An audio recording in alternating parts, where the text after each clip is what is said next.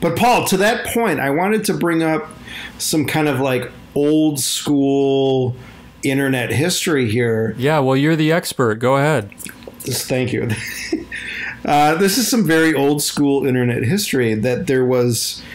So we think of streaming and streaming services right now in terms of like Netflix and Amazon Prime and Hulu and whatever. Yeah. And, you know, all this content going on.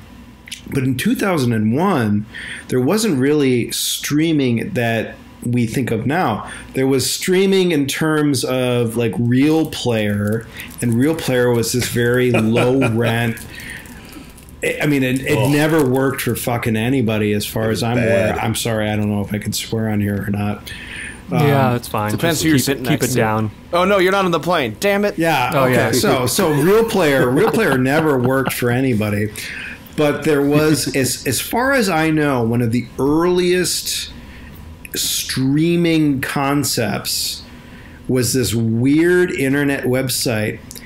And it was called, it was this dude who had a disability that affected his feet. And he had this website called... No. He had this website called cutmyfeetoff.com. What are we doing? Oh! This is a real website. You could No!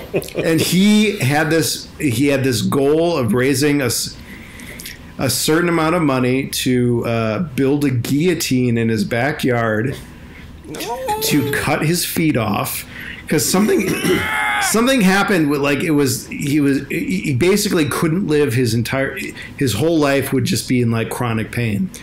And so he raised money to build a guillotine in his backyard, and he was going to stream it on the internet to cut his feet off.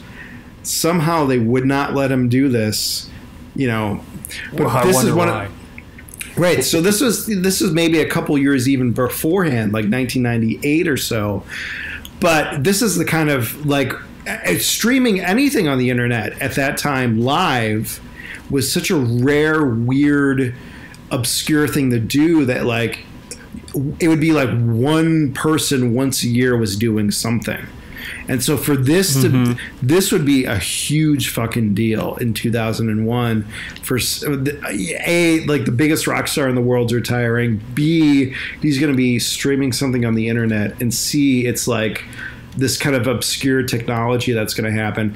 It would have been a gigantic thing going on. Well, look, I mean, Slade paid over $4 million in taxes last year.